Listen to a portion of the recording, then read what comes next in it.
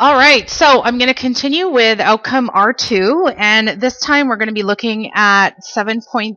We're going to look at solving absolute value equations. So if you remember what an equation was, it's an equation has an equal sign in it. And we're going to be looking at something that looks like this. So you're going to have the absolute value stuff here and the regular stuff here, or you might have something multiplied by absolute value stuff plus some regular stuff equaling some other stuff, and so on. You could have a linear absolute value like here and then equals a quadratic something over here. In either case, we're going to figure out how to solve these. And when you're doing them, just keep in mind to first isolate the absolute value expression, okay? And then after that, you have to remember that there is a case 1 where it's the regular version of the function, so it's the original, where it's positive or 0. And then case 2 is the expression inside the absolute value symbol is negative. So we saw a little bit of that in the last video. Just to give you a little bit of reminder, if we have something like the first example, what we want is we want case 1. We want case 1 to look like this, x minus 3 equals 7.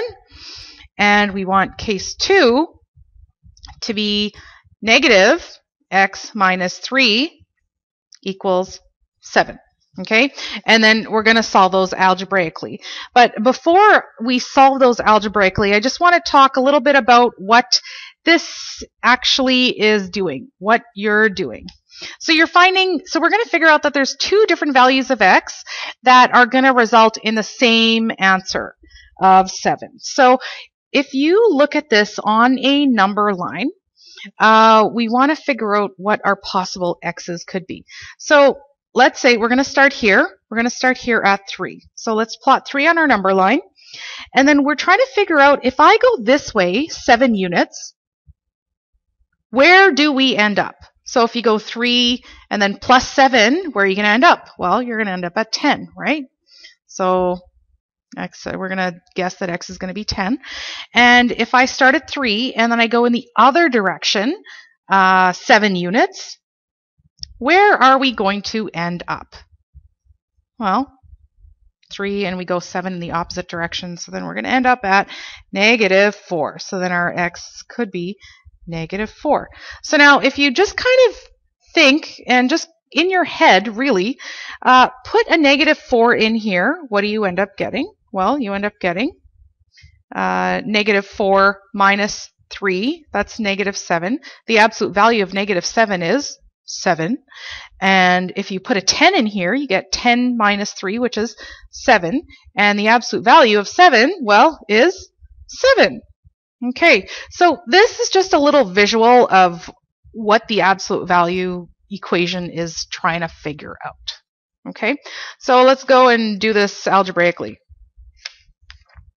All right, so algebraically, again, we almost did it in the last page.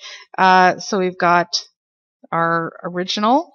We're going to have case 1, which is the original. So you got x minus 3 equals 7.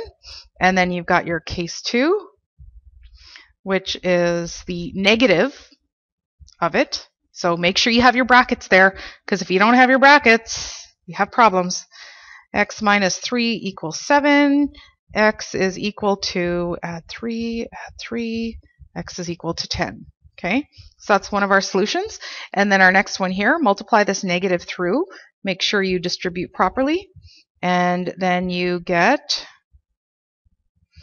negative x is equal to 4, and x is equal to negative 4. So there's your other solution.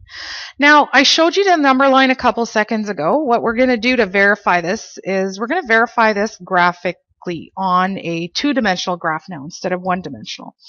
So the way to do this is to graph x minus 3, the absolute value of x minus 3. So if we remember what that looked like, we plot our y-intercept and then we go up, up 1 over 1. So this is what it's going to look like. And then I can't have any of these values, right? So they get jumped up there. So they become positive. Okay, if I could find my ruler, my makeshift ruler, I'm going to draw this in. So that's my absolute value.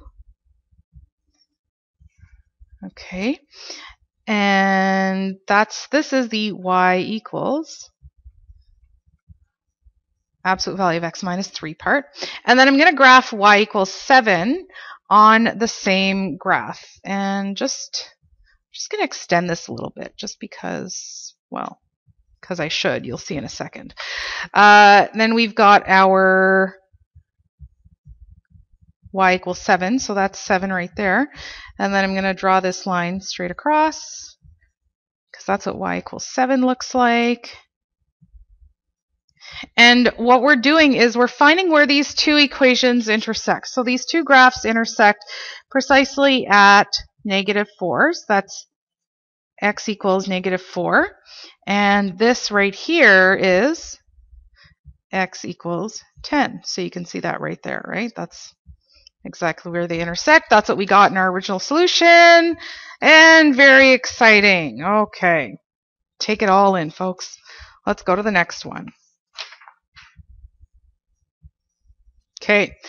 So this was I think I mentioned right at the beginning here, we need to first isolate the absolute value expression. So it was already done in our first question, so we need to first isolate that part right there. In order to do that, just add 7 on both sides, and you end up with the absolute value of 2x minus 5 equals 7 minus 3, which is just 4. And now this is what I'm going to solve with my two cases. So you want case 1, the original. So 2x minus 5 equals 4. And then I want case 2. And that is with the negative multiplying through. So I've got here negative, and then change that to a regular bracket, 2x minus 5 equals 4. Now I can run through, do the algebra, figure out what x is. So 2x minus 5 equals 4, 2x equals 9, x equals 9 over 2. That's like 4.5 in decimal. And here this is negative 2x plus 5, sorry, and that equals 4. So we've got negative 2x equals 1, negative 1. And then x is equal to 1/2. So I've got two answers.